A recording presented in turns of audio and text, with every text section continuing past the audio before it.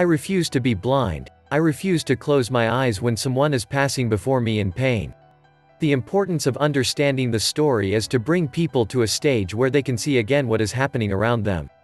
Our society has been very acclaimed as one that doesn't see the pain of the people around us.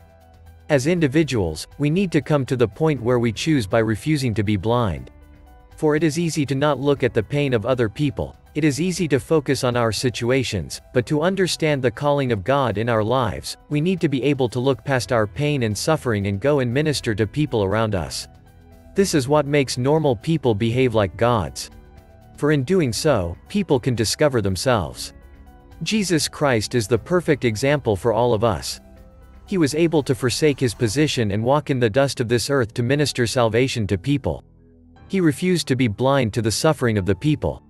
It is something that we should be ready to do, for it is part of the mystery we have been called to live on this earth. It is an individual choice to make. All of us need to make decisions, the decision to look past the facades and the masks people wear. There is an ocean of life on people's faces. We need to be able to look at them intentionally to be able to pass through the ocean of masquerade and see the real souls of our neighbors. A person will ask, "Who is my neighbor?" The same question was asked to Jesus in Luke chapter 10 verse 29. He replied and advised us to be merciful to each other. Now, how can we be merciful to our neighbors if we don't even see them? We have the choice to open or close our eyes. It is easier to close them, and it is one of the most often used behaviors of people around the world. People just close their eyes to not see the things that are going on. But it is written, "For I was hungry and you gave me food. I was thirsty and you gave me drink. I was a stranger and you welcomed me. I was naked and you clothed me. I was sick and you visited me. I was in prison and you came to me." Matthew chapter 25 verse 34. It is impossible to achieve those things by being blind. And the thing is that no one will be able to respond on that day and say, "I did not know," for we are all able to know.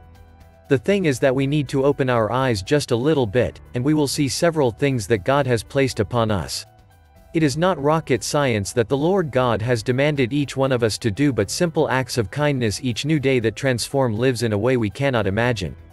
Who will be able to tell how far a simple, "good morning," goes? We will only be able to tell the story properly when we are clothed in our godly bodies and mind at the end of time, but for now, we need to follow the counsel of the one who knows everything, the counsel of God Most High, for it is He who is advising us to be kind to our neighbors. Each one of us should be able to come to the point we realize that we need to consciously declare, "I refuse to close my eyes when someone is passing before me in pain." It is a case where we are making a clear and intentional decision to act with simple kindness and mercy to people around us. It is dangerous ground, for pain and rejection can be met when we step out of our way to minister to people around us. Still, we need to do it anyway. For we are the only ones who can do it. There is no one else coming to do the things that God has trusted us to do.